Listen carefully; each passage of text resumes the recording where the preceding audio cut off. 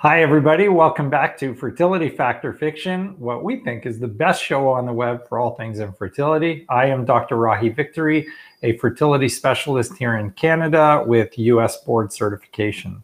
Nice to have you all join us. We have a really cool topic tonight, which is whether or not your first beta HCG test value is predictive of a live birth and if the level needs to be changed based on your age. So super interesting topic. I don't think anyone's ever looked at it before in this way. And this was a great study, so I thought I'd bring it to everybody's attention. And we'll, as usual, take all your questions after we review the topic. Special thanks to Tarek from Ibrahim Strategies Group, who is running the show as always, off to the side. And I think I want to start a contest for people to send in their ideas of what Tarek looks like, because he has been our mystery guy for some time now. So he's like the Stig from the car show in the UK. So let us know what you think. In the meantime, we are super excited to have you all join. And like I said, we've got a great topic. So we'll give everybody a second to jump on. Feel free to start asking your questions now. We do tend to take them in sequence. So if you ask now, we will answer them, but be patient and watch the first part and we will get through to the second part of the show. Are we good for audio? Yeah, we are. All right, great. One thing I do want to talk about is just briefly before we start and to give everybody a chance to jump on is everybody is still panicked and worried about the COVID vaccines and fertility. So I've been watching some of my colleagues and friends out there on social media who have postings about the vaccine, and the amount of people out there that still think that this negatively impacts your fertility is astonishing. So let's deal with the basics. Number one, there is not a single study in existence that shows that the COVID vaccines negatively impact your fertility. Number two, there is at least one study and now a second one coming out that shows that being vaccinated actually may be beneficial in terms of preventing miscarriages. And certainly we know that the risks of pregnancy from getting COVID are very, very high, and the risks of pregnancy from being vaccinated are zero, literally zero. There is no pregnancy risk associated with being vaccinated. So the things that are being said are still completely nonsensical from the standpoint of someone that lives and breathes this every day. It's actually quite ironic seeing what other people say, in some cases almost laughable. The best example is this study of how the fat droplets are accumulating in the ovary. Okay, so the study that looked at fat droplets accumulating in the ovary was a study in which they gave 1,333 times the human dose of the COVID vaccine to a rat. And then they dissected the rats and they looked at their ovaries and found that 0.1% of the vaccine ended up in the ovaries. Okay, well, if I gave anybody 1,333 times of anything, you'd end up with 0.1% of it in your ovaries. So the studies that are out there that people are referencing, they are abusing to drive their agenda. And I have no idea what their agenda is or why it is what it is, but it's maniacal that people are using this and saying, oh, look, it's damaging ovaries. It does not damage ovaries. It has no negative impact on your ovaries. It couldn't have a negative impact on your ovaries if you wanted it to. So it's very, very important that people understand that they need to be vaccinated. So please stop listening to all the people out there that are putting out stuff that is absolute nonsense and get yourself vaccinated as quickly as you can. Okay, so tonight's topic is a up-and-coming article called The Predictive Value of Serum Human Chorionic Gonadotropin Concentrations for Pregnancy Outcomes of In Vitro Fertilization in Women of Different Ages. So essentially what they wanted to see was, does it make a difference in regards to your age what the predictive threshold of your first beta HCG test is, and should we adjust the threshold based on age? So this is being done in a center in China. A lot of great IVF work actually comes out of China because they have such huge numbers of cycles. and a very robust academic kind of environment. So essentially what they did was they selected patients who had undergone a frozen embryo transfer only. They used only grade 4 and high or fair quality embryos. So AA, AB, BA, BB, or AC, CA, BC, and CB, but not CC or CD or anything below that.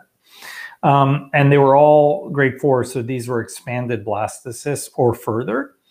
And they took all of the patients that they had found within the time frame that they were looking at, and they examined what their outcomes were. So several kind of interesting things. Number one, they didn't use anyone with donor eggs.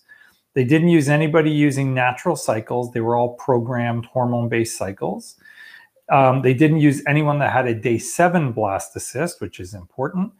And they didn't have any transfers of monozygotic twinning cycles where you had twins, or ones that ended up with ectopic. So they excluded all of those. They just looked at the ones that were coming out with a single live birth outcome, and or pregnancy, at least clinical pregnancy, and then subsequently live birth. If they had patients with fibroids, they removed them. They took all the normal precautions, and it was quite standardized. So they broke their study group up into 3 groups. There was group A, which was less than 30 years of age. Group B, which was 30 to 34 years of age, and group C, which was 35 years and greater. And that's important to remember because we're going to show you some data slides in a minute. Okay, so what they did was they analyzed how many patients that they had, and found that initially there were 876 cycles, but they had to exclude some because of inappropriate blastocysts that were applied, or they had not done their blood test on the right day, and so on. And interestingly, and we certainly don't do this here, but maybe I'll change based on the study, these folks are testing on day 10 after their frozen embryo transfer. So 10 days after the frozen embryo transfer, they are testing to see what the beta HCG level is at.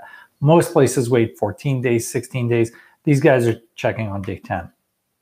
So they ended up with 772 cycles in total from June 2016 to December 2019. And 566 cycles ended up in a positive HCG test 10 days after the transfer. So that was a 56.09% clinical pregnancy rate and a 44.95% live birth rate subsequently. So we're going to show you the first figure, which is figure 2. That's the one with the 2 little graphs. And these are called area under the curve graphs, or ROC graphs, okay? So what they did with this is demonstrate that there is a threshold that gives you very high sensitivity and very high specificity for both clinical pregnancy and live birth. So for clinical pregnancy, the beta had to be 113.28 milli-international units per milliliter. And for live birth, it was 146. So what does that mean? If you got a value 10 days after your frozen embryo transfer of 146.37, you had an extremely high chance of resulting in a live birth. So 92% area under the curve, which gave you a sensitivity of 94.8% and a specificity of 82.4%. So very, very robust numbers, highly predictive, okay? When they analyzed this further, what they then said was, let's look at what factors actually contributed to the value, the HCG value, and they looked at weight and age and your endometrial thickness and your blastocyst quality and how many days your blastocyst was, and so on and so forth. So with that, if we go to table 2, you have table 2 there. So looking at table 2 there, you can see that age was predictive. So less than 30, you had the positive p-value, 30 to 34, you had the positive p-value. They're using greater than 35 as their reference. So those groups have higher success rates, much, much higher based on age. So obviously the younger you are, the higher the predictive value, and that we all know already. What's interesting here is that they found that the blastocyst quality was the only other thing that was significant, and that was extremely significant, showing that the lower the quality of the blastocyst, the lower the chances of success. And in this particular analysis, it's a 70% reduction in success. So a huge, huge difference if your blastocyst quality is poorer compared to higher grade embryos. So we always talk about the embryo grade. Some studies say it's important, some say it does not. What this is predicting is not necessarily the live birth, but the fact that these factors were predictive of the HCG, which then in turn was predictive of clinical pregnancy or live birth. So then they went on further, and you can go to maybe table 4 if that's okay. So they analyzed whether or not your age played a role. So in table 3, which I'm not going to show you, they demonstrated that in the different groups, if you use that 113 clinical pregnancy beta HCG value, that the sensitivity and specificity and the positive and negative predictive values dropped with each age group. So in the initial group A, you have a 96% positive predictive value. I mean, that's insanely high, right? That's fantastic. So you get a beta of 113, you basically are saying there's a 96% chance you're going to end up with a baby at the end of it, okay? Or in this case, a clinical pregnancy. When they looked at group B, it dropped down to 94.6%. And when you get to group C, it dropped down to 88.7%. So very, very significant differences based on age. You're dropping almost 10% in predictive value from going less than 30 to over 35. And that's not even that big a time span. Like I would have thought they would have made it even wider. And I'm sure the data would be even more robust if they looked at an over 40 age group.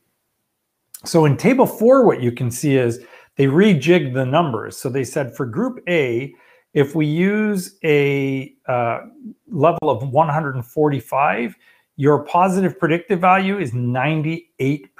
So if you get a 145, you got a 98% chance of ending up with a clinical pregnancy, which is a baby with a heartbeat. In group B, in order to maintain that same kind of threshold of very high 95.8%, you needed a beta of 126. So a lower beta when you're older is still going to correlate with a very high chance of a pregnancy. And the really interesting thing is that when you're in group C, you're over the age of 35, you can actually tolerate an even lower level of beta. It's only 94.44, and you're still getting a relatively robust chance. Now, the numbers do drop off. You're looking at about an 88% chance or predictive value. So it's not quite as strong, but they did demonstrate a very high negative predictive value, meaning if your beta is below that, there's a very good chance that you will not result in a clinical pregnancy. So if your beta 10 days after your frozen embryo transfer is less than 94, you have an extremely high chance that that will not go on to be a meaningful pregnancy, unfortunately. So this is really a game changer for us, because when we advise patients, we say, oh yeah, your beta is over a certain threshold, then we're happy. But this is actually saying that you should be changing that threshold based on the patient's age. And now we can actually give patients rock solid information with data to say you have this percentage chance of moving forward, or this percentage chance it's not going to move forward. And so that's very, very valuable data for us. So is it a fact or fiction that the beta can predict a live birth and that age makes a difference in which beta? It's actually a fact that the beta does make a difference, and we should be following specific values for specific age groups. Now, what are the drawbacks of this study? Well, for sure, they're looking at a very select population. They were all Asian patients, obviously, so how applicable it is to the rest of the world, I don't know. It should be similar nevertheless. Their BMI groups were not quite as high, so how much of a role that plays in the North American population, where BMI tends to play more of a role, can be significant. And then, of course, although this was a fairly large study, in the grand scheme of things, we're not talking about thousands of cycles, we're talking about 722. So more data would be even more impressive. And this may be something that we can kind of figure out from looking at other research databases. So I'm hoping I might be able to access that. So this is a very, very rich, interesting study, which gives us some really key information we never had before, that your age in predicting your outcome can make a difference just specifically looking at a positive beta. So if you got that positive preg test and you're cringing, you want to keep coming back to make sure it's doubling, this is actually telling you you might not even need to do that. You may be able to tell just from that first beta based on how high your chances are with numbers like 98% positive predictive value. So thank you for watching that part of the show. Hopefully you've all been watching and asking your questions in the meantime. We are going to take your questions now. We do find from time to time that some members have drifted away and then come back, and we do answer your questions. So if you've asked your question twice, if we're not answering it the second time around, it's because we've already answered it. So just go back and watch the show again later. Remember, all of our videos are on YouTube. So if you want to watch them there, you can certainly watch them there. And we are happy to review any topics with you if you ask us. Not a problem at all.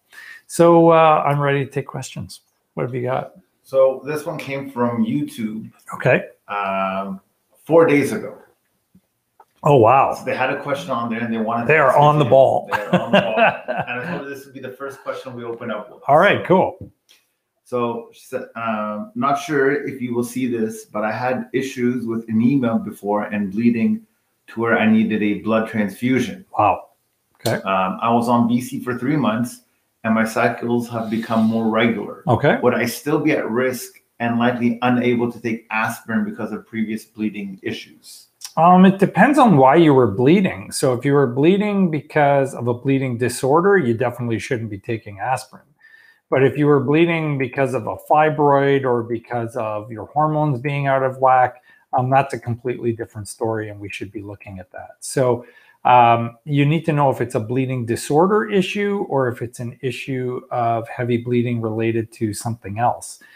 Certainly, if it's something else, it's manageable. If it's a bleeding disorder, you should not be on a blood thinner for sure. Great question. No one's ever asked us that. Very true. Hopefully, if you're watching the show from YouTube, you got your answer. If not, it'll be on YouTube. We should probably type an answer to that one too. Okay. That one I want to get out of the way. All right, here we go. All right. I am ready to go. Okay. Dr. Victory, if a patient doesn't do well with Lupron flare protocol, but does better with antagonists, is that a sign of poor egg quality or low fertility? Thank you. No. All of these various STIM protocols have been studied in great detail. And there is absolutely not a shred of proof that any of them are any better than any others. So we hear about estrogen priming, testosterone priming, DHEA, human growth hormone, long protocol, short protocol, antagonist, or Lupron flare. They're all the same. Letrozole, Clomid, they're all the same. It doesn't make any difference. You can try them all, or you can just try one. You're going to essentially get the same outcome. Now, are some better with some practices or in some patients? Sure. And that's why I don't believe in cookie cutter medicine. We try different things for different patients. But I like the microdose flare protocol because for us, it tends to work well. I also like the antagonist protocol. We very rarely use the long down regulation protocol because in this day and age, it doesn't make a ton of sense to me, but a lot of people still use it and they have good success rates. So we are very open to whatever, patients want and whatever their physician wants. But at the same time, I know factually, it doesn't make any difference at all. So you can't say that because you did poorly with a flare protocol, but did well with an antagonist protocol, that it's a reflection on your egg quality. It isn't. Yeah, not at all. Next question. Hi, Dr. Victory. Could you explain the difference between Lupron and Lupron plus letrozole for endometriosis?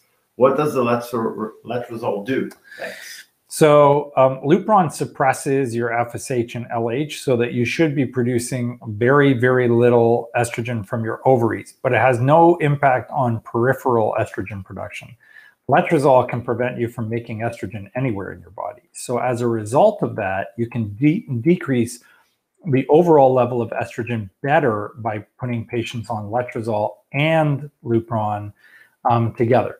I think I said overall level of letrozole. Overall level of estrogen better by putting them on Lupron and letrozole. So we reviewed a study a while back that demonstrated that for unexplained infertility, patients who went on Lupron and letrozole for 3 months had a much higher success rate when they went to do their embryo transfer. And the rationale is most of those patients probably have endo, and as a result, you are completely crushing the endo, and therefore it improves your success rate. So we use that protocol now for our endo patients.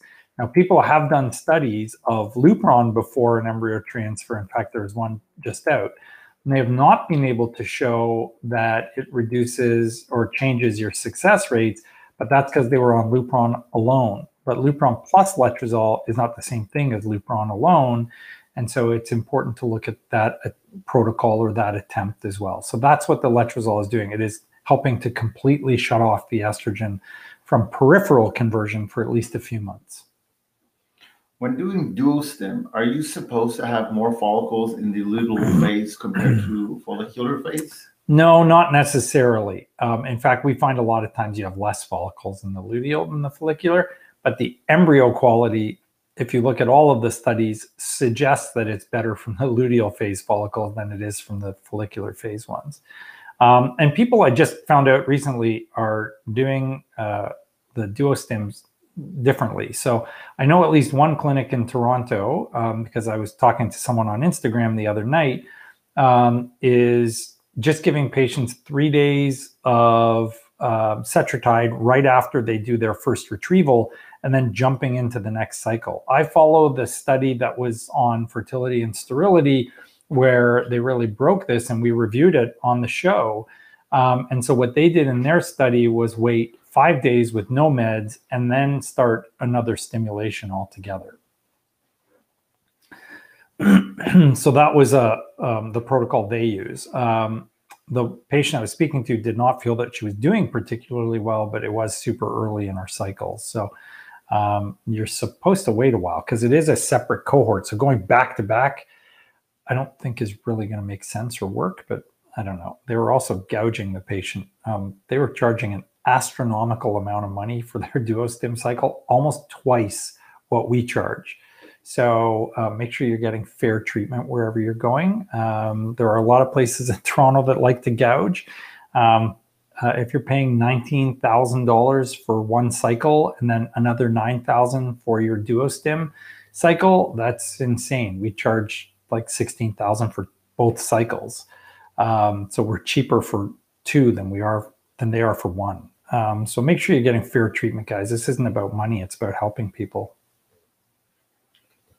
Is it possible to go into an FET on the next cycle after a dual stim, or do I need to take a break? You could go into an FET after a duostim. You would have to wait for your next period, because your period is going to occur in sync with when you had your first retrieval done. But because you're going to start having progesterone left over from the corpus lutei of the eggs you've removed or follicles you've aspirated, your progesterone is going to be long into the next cycle. So you still have to gap 1 month between the actual second retrieval, wait for your next period, and then check everything and then go ahead. So we don't try and force people to do it quickly. We actually leave a little gap so their system goes back to normal. You are definitely messing with people's physiology doing a duostim. Yeah, so you need a gap for sure. If I froze eggs, but some of the eggs frozen were not mature upon retrieval, they matured in the lab, should I not have high expectations that those eggs will result in a baby? So eggs that are matured in the lab generally don't do well. There was a study out, I want to say about 8 or 9 months ago, that demonstrated that there is some hope, but it's quite low for those eggs that we have to mature. So when you go in and you do an egg retrieval and you get some that are M1 instead of M2, the number that are going to end up in a viable embryo, I forget the exact number, but I think it was like somewhere around 11 or 13%. It's pretty low. So for sure with frozen eggs, which already has a lower success rate, unfortunately, you are going to probably see a lack of response. Is it possible they'll fertilize? Yes. But is it likely? No. The best example I can give you is that I have at least 2 patients I now believe that likely have FSH receptor mutations. So we are going to possibly do egg retrievals on them without even trying to grow their eggs because their eggs don't grow. So we looked up a technique that works apparently. And when you look at the study is referencing about a 30% overall pregnancy rate. So it's certainly not anywhere close to the 80% that we're getting or expecting. So interesting, but not going to be kind of robust the way we would like it to be. So there's at least a chance, but it's not going to be what you would like. So definitely freezing eggs is going to be even worse because now you're taking the eggs and not just maturing them and fertilizing them, you're actually maturing them and then freezing them. Then you're going to have to thaw them. Then you got to inject them. And then you may need to freeze them again, depending on how many embryos you make. So that's probably not ideal. Sorry. What would you recommend for a couple where the female has been thrift, a tubal ligation, and the male has been through testicular cancer with orchidectomy with direct radiation, who have had already gone through 2 full rounds of IVF? More IVF or a tubal reversal? Well, if he still has his other testis and it's producing viable sperm, it would depend on your age. We have reviewed tubal reversal versus IVF. It is age dependent in terms of your results. I actually just did 2 tubal reversals in Toronto yesterday. So it depends on your age and the rest of your history and what his sperm is like. But if you failed 2 cycles of IVF, I would first want to know why you failed 2 cycles of IVF before I'd let you spend any money on anything. So cases like yours are actually the ones I really love to deal with. So reach out and I'll help you out. So we'll figure it out together. We need to determine why you failed 2 cycles of IVF, and then we can have a discussion about what the appropriate next step would be. It certainly wouldn't hurt to try a tubal ligation, but it also depends on who tied your tubes, how they were tied, what his sperm quality is like, what's the rest of your health like, and so on. Yeah, great question though. I'd be happy to help you. I love the cases that are challenging. So reach out and we'll set up an appointment. You can contact us by just asking at info, I-N-F-O, at drvictory.com. Put in the email that I said I'd want to speak to you as soon as possible. And then we'll chat with you and see what we can do. Thoughts on MITO score? MITO score is really interesting. So there's data that says that it's very helpful, and there's data that says that it's epically useless. It was a big thing for a little while because they made it a big thing, but right now virtually nobody is using it anymore because there was one study that said it did not facilitate better embryo selection.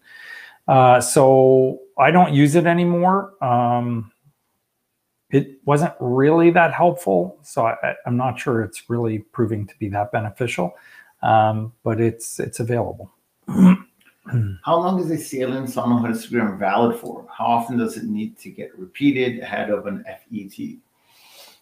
Minimum once a year. Depends on what you've gone through and what's happened to you in between. So for example, if you have a history of lots of fibroids, you may need it every 6 months if you keep regrowing them.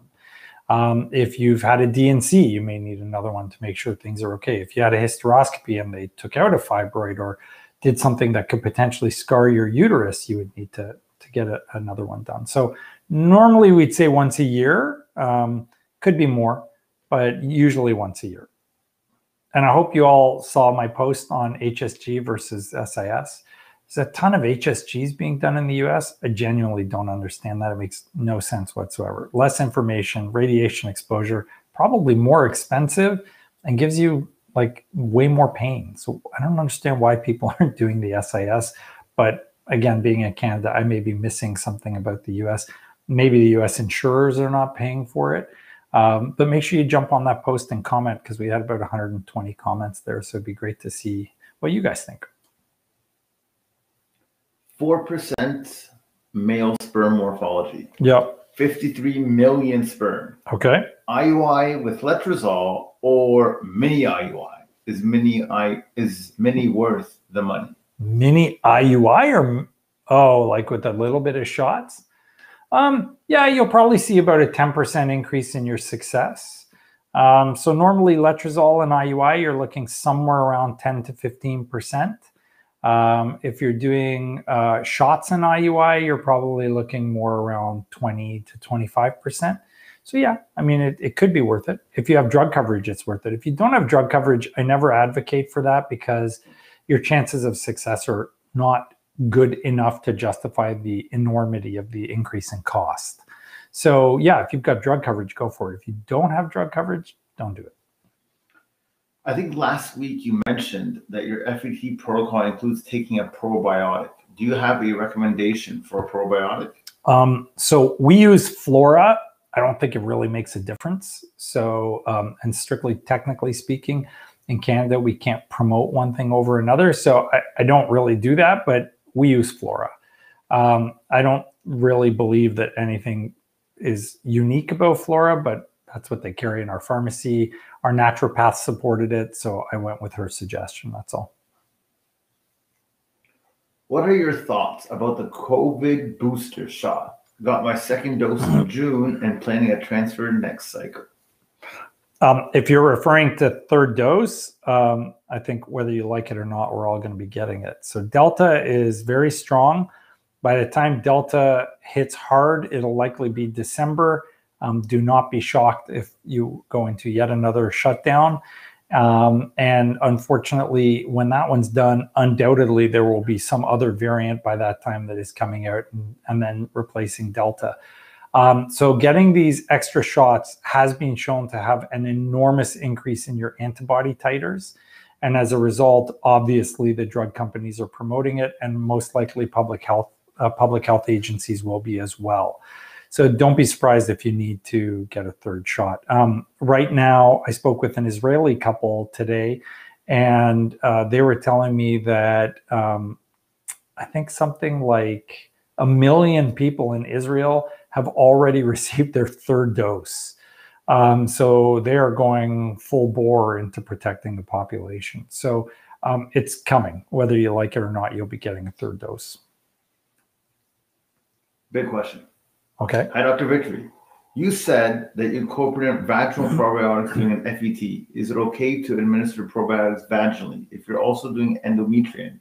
Or do you stop the probiotic beforehand? No, you can do them both at the same time. There's no reason not to. Yeah. The hormones aren't going to alter the impact of the probiotics. Keep in mind, in a natural situation, you have bacteria in your vagina and in your uterus, some of which are supposed to be there and some of which are not in some cases, and your hormones are going up and down. So that's a natural thing. So having the hormone directly in the vagina with the probiotic is not a major issue. Now, endometrium does gush out fluid. So could it wash out some of the probiotic? Maybe.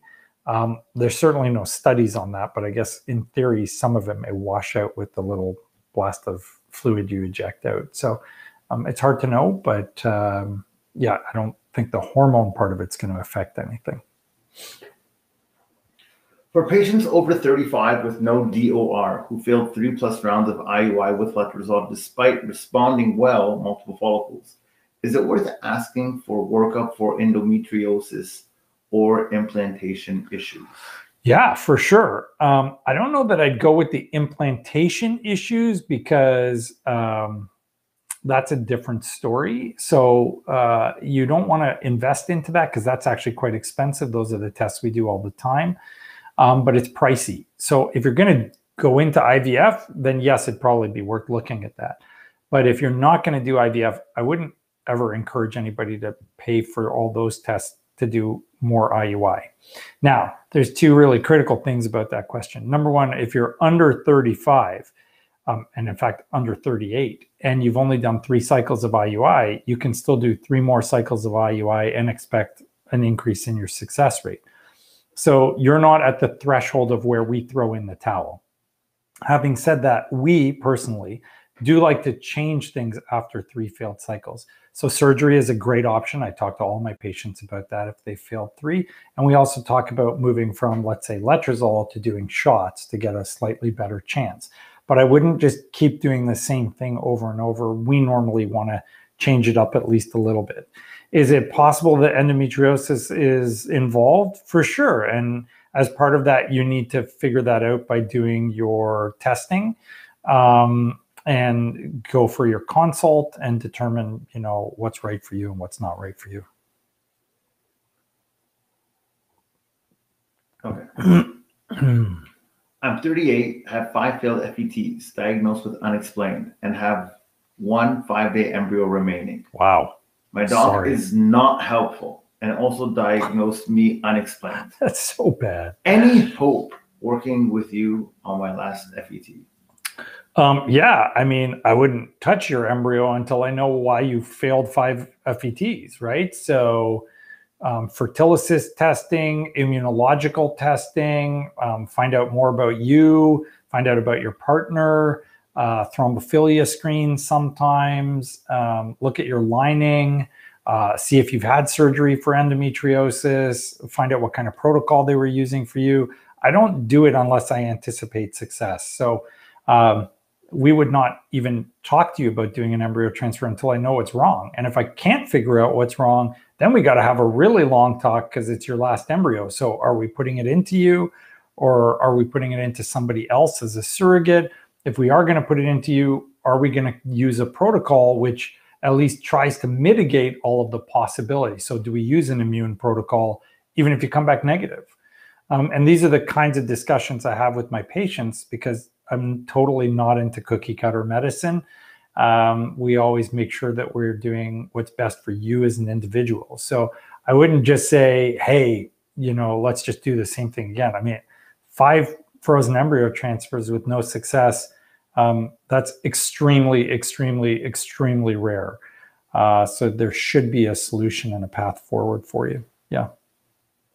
Are you able to do a FET the cycle after the egg retrieval, or do we have to wait for the following cycle? Can I? Yes. Do we recommend it? Not always, because not everybody's hormones come down fast enough. Plus, there's a lot of pressure built up in the ovaries depending on how many follicles we aspirated. So can we? Yes. Do we? Occasionally. Is it routine? We usually wait 1 cycle in between and then we do it.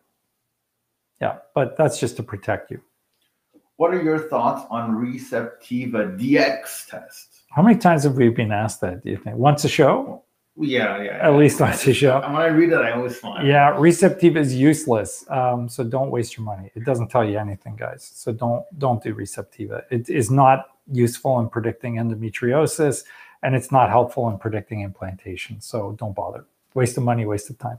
When is the best time to start taking melatonin before an IVF cycle? Is it true it changes the natural cycle and is better to use only during the IVF? Sorry, say that again? Yeah. When is the best time to start taking melatonin? Oh, melatonin. Before an IVF cycle? Yeah. And is it true it changes the natural cycle and is better to use only during the IVF cycle? Nope, you can use it the whole time. Although the studies have all looked at it in terms of embryo transfer, but women that are on melatonin have a higher success rate. It's anywhere from about 18 to like 26% or so, I think, more successful when you're on melatonin. So we just put patients on it the whole time, but frequently we focus on it for the frozen embryo transfer where it's most important. Day 7 embryo tested euploid. Seems like not a lot of clear data on chances with day 7 normal embryos. Actually, there was a recent study that looked at that. The chances are reasonable, but they're not as good as a day 5 or a day 6 euploid embryo. If it took till day 7 to develop, while it's genetically normal, it likely does not have the energy efficiency mechanisms or materials or supplies needed to help the embryo develop rapidly, and that can impede the implantation and the growth and so on of the embryo. So people were asking about mitoscore earlier in the show. That's actually an example of where mitoscore might be useful. Those embryos are probably not mechanistically built to divide as quickly and as robustly as they should. that may impede their development, and that's what the study shows. So there is a study that has looked at that. It was about 2 months ago I saw that, I think. Yeah. You know what? I read a lot of studies. I see that. I read for you guys nonstop, like pretty much every day, 4 or 5 journals. And I stay on top of it constantly, which is why you guys see the articles before they're even out yet. Yeah. Okay. It's a big one. Are we missing Instagram? Or are you asking questions off of Instagram? I'm going to say I'm off Instagram. Oh, you are? Okay. Yeah, I didn't know. What are your thoughts on waiting 2 years to do IVF? We are getting married, and it has been a very stressful time and expensive time with the planning. I'm 33 years old, female, good egg releasal, and good hormones. Issues on male side, age 46. Would you consider egg freezing or sperm freezing if he can increase the quality of his sperm? We are getting married in 2 years and plan on doing IVF right after the wedding, if there would be no problems with waiting. So if his sperm is not good, I would definitely recommend freezing some sperm. That's easy. If you're 33, there's not going to be a huge difference between 33 and 35. You will see a slight decrease in success, but your chances are still good. But I would make sure that you have an actual fertility workup where they give you your AMH, your antral follicle count. If you've got a strong AMH and a good antral follicle count, you don't need to rush. Just freeze his sperm if his sperm isn't good, because a 46-year-old male with bad sperm could have nothing in 2 years. But if his sperm is okay, you're okay, you don't have to rush at 33. Yeah. And don't get stressed. Dr. V, preparing for an FET next week, but there was a tiny pocket of fluid seen in lining, greater than 10 millimeters. Whoa. My practice seems to think that this was dispersed once I started progesterone. What? But time for 2 days before starting PIO, she rephrased it. Okay. Doctor thinks it'll disperse once PIO is in the system. Would you still cancel if the fluid is no longer there? So fluid comes from 3 places, either inflammation or infection, and isthmocele, which is that steeple-shaped divot in your uterus where you've had a cesarean section previously, or from fallopian tubes, hydrosalpinx. So before you do anything, you need to know where it's coming from, because otherwise when they implant your embryo, you've got to remember that your uterus contracts, and it's contracting in a wave, and the wave is directional. It's going out the cervix. That's how menstruation leaves the uterus. And so if you pop an embryo in there and the fluid is still in there, you're literally surfing your embryo out your cervix. So you cannot put an embryo into a uterus that's filled with fluid. So before you do anything, figure out where the fluid is coming from. That progesterone thing is total nonsense. That's just simply not true. Sorry. I love that one. I love that one. I kind of like it when I tell other people they're wrong. Here's a good one. A good one. All right. How important is thrombophilia screening for recurrent losses? If we decide not to do it now, can we do it later if we don't have any success? Okay, so it's actually controversial as to whether or not thrombophilias cause recurrent pregnancy loss. I believe they do, because when we treat patients that have thrombophilias with heparin, they do fine, and when we don't, they miscarry or have complications in the pregnancy. So I'm a believer in it, but not everybody is. And there are studies that say that it does not make a difference. So can you go ahead and do a cycle of whatever without being tested for thrombophilia? Yes. Are there potential complications? Sure. Miscarriage, hypertension, placental abruption, IUGR, growth restriction, these sorts of things. Can you test later? Well, not if you're pregnant, but if you are not pregnant, you can always test later. In Canada, unless you have insurance coverage for the testing is actually pretty expensive. It's about $700. So in many cases, it's actually cheaper to treat the patient than it is to test the patient. So in some instances, we just put them on heparin, thinking that they may have something, or at least trying to prophylax against the possibility that they have something, and save them $700, because if their drug plan covers it, you can treat them for less than you can test them for. And I'm all about saving people money. So, I think that's a reasonable option. But if you want to get tested and you want to be sure, get tested. That's the best way, for sure. Can you remind me of the benefits of taking baby aspirin before an FET? Is it a anti-inflammatory? When should I start and stop it in preparation for FET2? Start it before you do your FET at any point, like even before your prep. Stop it when you deliver your baby, and not before that. As far as the benefits, reduce preeclampsia, we know that for sure. Reduce preterm labor, we know that for sure. Improve blood flow, reduced inflammation. So, and I think improve success rates. So everybody should be on aspirin, in my opinion. We haven't had an aspirin question for a long time. Yeah. We got a YouTube video with 10,000 views or something on aspirin.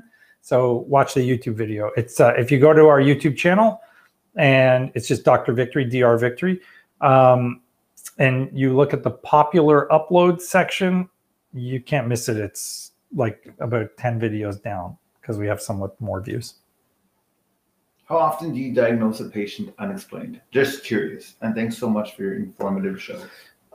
Thank you for the thanks. And thank you for watching. Yeah, unexplained is pretty rare. I'm kind of anal about making sure I figure out what's wrong. So I don't call people unexplained until I've checked everything. So that would be surgery to rule out endo, hysteroscopy, laparoscopy, the thrombophilia testing, fertility testing, immunological testing. Like, I won't call you unexplained until I've done everything I can possibly do to determine what's wrong.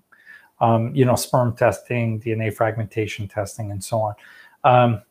So it's kind of a little more rare for me. If you look at the old kind of standard, they would tell you that like 15% of the patients that we see are going to be unexplained, quote unquote. I know Dr. Amy Avazadeh, who's a chum of mine. She also hates the term unexplained infertility. So we really try to figure it out before we call it that, because most of the time there is a reason. We just haven't figured it out yet, which is our failing, not yours. You just talked about the immune protocol for an FET cycle. What is the immune protocol? Oh, God. It depends. So we don't have a single immune protocol. It depends on whether we've done immune testing. It depends on what's wrong from that immune testing. It depends if we're just treating you blindly. The general principles or the tools that we have at our disposal, tacrolimus, IVIG, which we rarely use because it's so expensive, subcutaneous IG, prednisone, heparin, intralipids, and then lit therapy. So there's a whole host of things that can be used, and Plaquenil as well. So there's a whole bunch of stuff we can use. It depends on what's wrong and what we're aiming for. How often does an FET result in pregnancy of unknown location? I'm baffled. Very, very, very rarely, if done properly, although those little critters can sometimes find their way up into the fallopian tubes. That has happened to me twice in my career, where we've had ectopics from IVF, but it's a known risk. So IVF does not eliminate your risk of having an ectopic pregnancy. So you do need to still be careful. It's uncommon, but it does happen. Single-digit percentages, but it's still there. I've done 2 years of various medicated cycles, IUI, IVF, testing, etc. Oh. During my fourth transfer, monitoring shows 3 follicles over 12 millimeters at day 10. How long should these drugs stay in the system? Well, I'm not sure I understand that question. How long should these drugs stay in the system? Mm-hmm. 3 follicles. Sorry, I don't understand that question. I'm not sure what you're asking there, dear. If you have growing follicles in preparation for a frozen embryo transfer, then that is something you need to monitor, because if the follicles get large enough, you can surge and release them. But in the event that they're just staying the same, I'm not sure what drugs you're referring to. The drugs from your FET will stay in your system, depending on which ones you're using, for a variable period of time. Sorry, confusing question. Maybe flesh that out a bit for us and we'll see if we get to it again. Tarek and I are starving, by the way, and my incredible wife, Wendy, brought us Persian food from Toronto. So we'll give you another 10 minutes and then I got to go eat because I haven't had breakfast or lunch. I got a big one.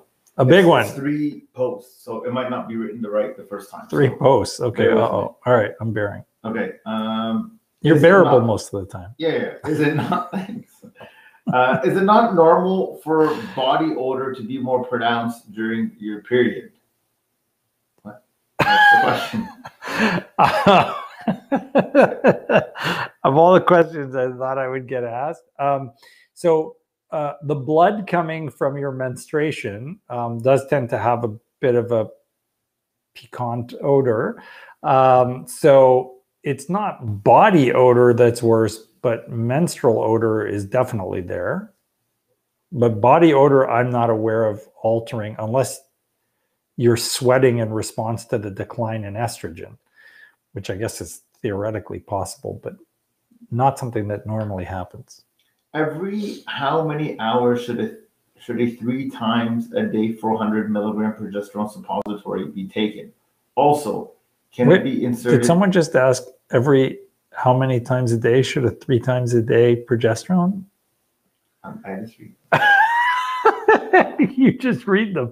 Okay, so if you're taking a 3 times a day progesterone, you need to take it 3 times a day. So if you're looking at the hourly intervals, I mean 8 hours, but you know that's often awkward because some people are like not staying up till midnight and then doing it. So you can do kind of morning, noon, and night. It's not hugely critical that you get it in exactly at the right time. What was the rest of that one? Suppository be taken. Also, can it be inserted at the same time as estrase pills? Yeah, you can insert them at the same time. That's not a problem. Actually, I don't think anyone's ever asked us about the spacing of the progesterone. So you don't have to take it like don't set an alarm clock and wake up just to insert your progesterone. It's not that critical because the levels are so supra physiologic. Varying it by an hour or 2 is not going to make a difference. Do you have patients lay down for a period of time after their frozen transfer? Yeah, we keep them on our bed for 15 minutes. Then they, like our OR bed, for 15 minutes. Then they go to the chair and they sit for another 15, 20 minutes, and then they go. The day of your frozen transfer, should you take progesterone suppositories, estrase, and aspirin before the transfer? Yeah, it depends on what time it is. I mean, if you've got a 9 o'clock in the morning transfer and you're scheduled to put it in at 8, just wait till after the transfer because then I just got to wipe it all out of you. But otherwise, yeah, if it's later in the day, do it whenever you need to. What size should the follicles be before triggering for an egg retrieval for IVF? With us, and based on the majority of studies that are out there, 18 to 20, 17 to 20 is the ideal size. A lot of programs I know of, in particular one in Toronto, wait much, much longer. That's insane. Like there's one program that just doesn't care. They wait till the follicles are like 23, 24. Apparently their lab is only open 3 days a week, or at least it was during the pandemic. So you cannot get good results running an IVF center like that, and they're not. So you can't run cycles like that. It just doesn't work. What are your recommendations on reverting back to IUI after 5 failed IVF? Age 30, unexplained infertility. Wow. Okay, so first of all, I am so sorry for what you've gone through. I would recommend you see us because that doesn't make sense. And going backwards to IUI doesn't make any sense. That's not going to work. So if you've already done a bunch of IVF 5 times, going to IUI will not help you. You need to either explore what's wrong, or you need to consider using donor for one of you or a surrogate or whatever the case is. But going back to IUI will not work if you failed 5 cycles of IVF. So that's another challenge case. So call me, text me, email me, email info@Dr. Victory, get a consult. Let's figure out what we can do to help you. We kind of became known in Toronto for doing the cases that nobody else could solve. Now that I'm here, we're still known for doing the cases that nobody else can solve. So people from all over the place come to us when they can't get pregnant elsewhere, and we get them pregnant just because we pay attention to the details, not because I'm, waving some kind of wizard wand in the lab or something like that. You have the wizard wand. I'm not even going there. Thank you to you and your staff today at the Windsor Clinic during my retrieval. Top-notch care. It was such a great experience, even through my right ovary was hiding. We were so thankful we did our research and chose you 21 eggs retrieved. I know, and you killed me in the process, but I love you, so congratulations. I'm very happy for you. And thank you for being such an amazing trooper, because despite all the meds we gave you, I still felt like I was torturing you a bit, and I hate torturing people. So you are my hero and a true warrior if ever there was one. So lots of those little hearts for all those of you out there who are watching, and thumbs up.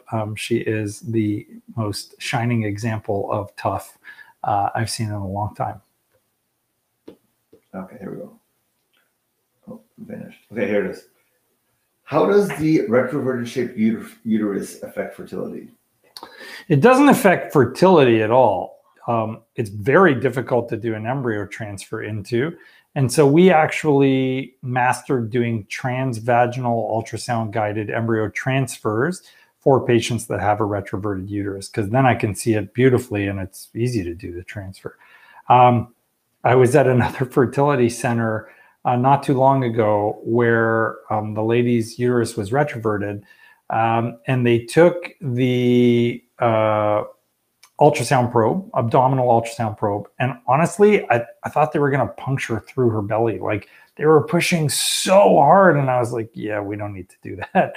So I actually showed them how to do it with transvaginal, and they hadn't seen it. Like, it was amazing.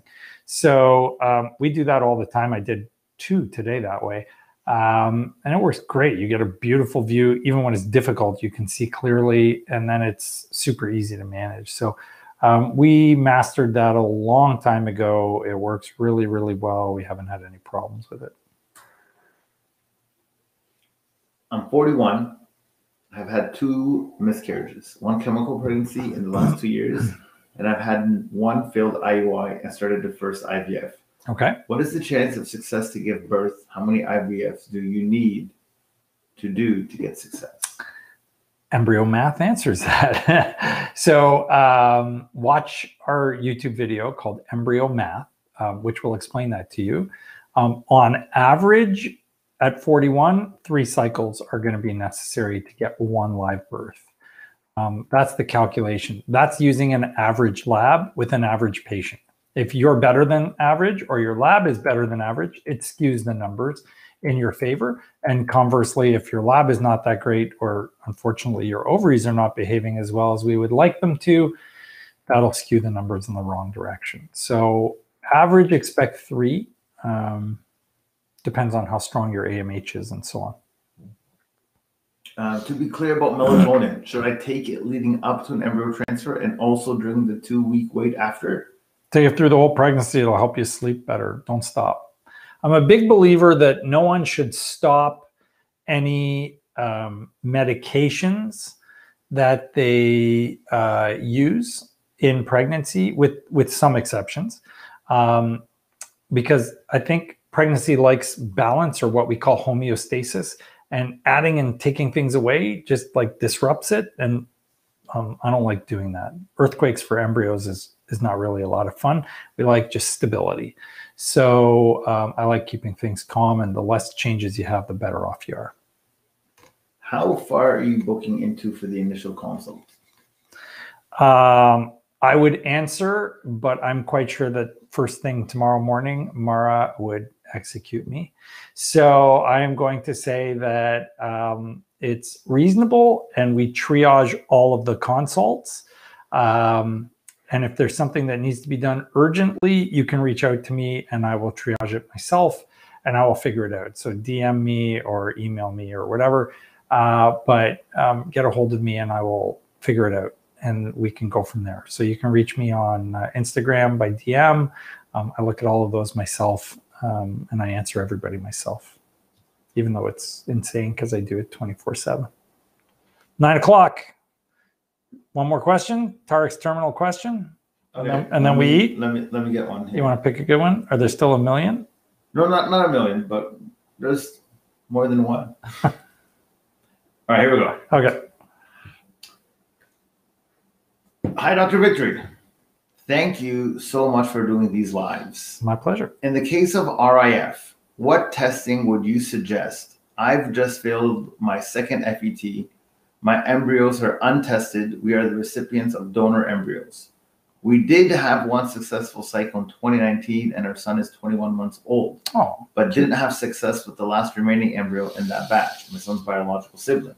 We now have matched with new donors, and they are 30 and 31 years old. We are really defeated and terrified of another failure.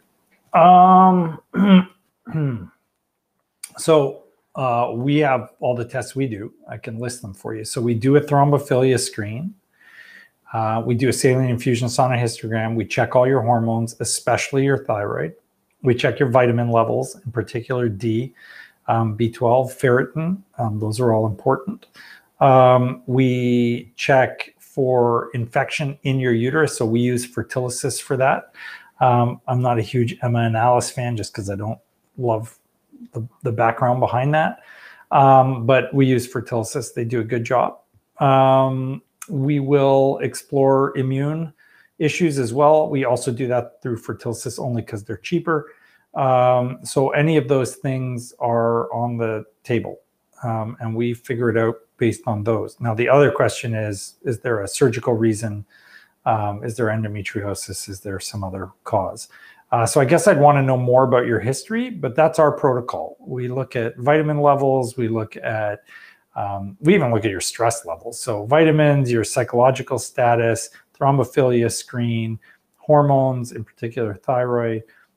We'll look at your uterus very closely. If you had a C-section last time, you want to check for an isthmus seal. That can affect things. We'll do your immune panel. We'll do an infectious panel. Those are the general things we look at. Of course, it depends on what your embryo transfer protocol was like as well, because our protocol involves a lot of monitoring, and we check your progesterone levels very carefully. We check your response to the progesterone very carefully. So we're like hyper vigilant about what's going on. Yeah. So consider all of that when you're looking at things. We're done. Okay, so thank you for watching Fertility Fact or Fiction. I'm going to start posting more on Instagram. I hope you liked my funny reel about surgery. And no, I have never had a nose ring. You can both see my sides of my nostril. So I've never dropped a nose ring in a patient before. Don't worry. I hope you guys have a great evening. For the love of God, ignore the crazy people spewing nonsense about vaccination and get vaccinated. And I wish you all very, very well. Be safe.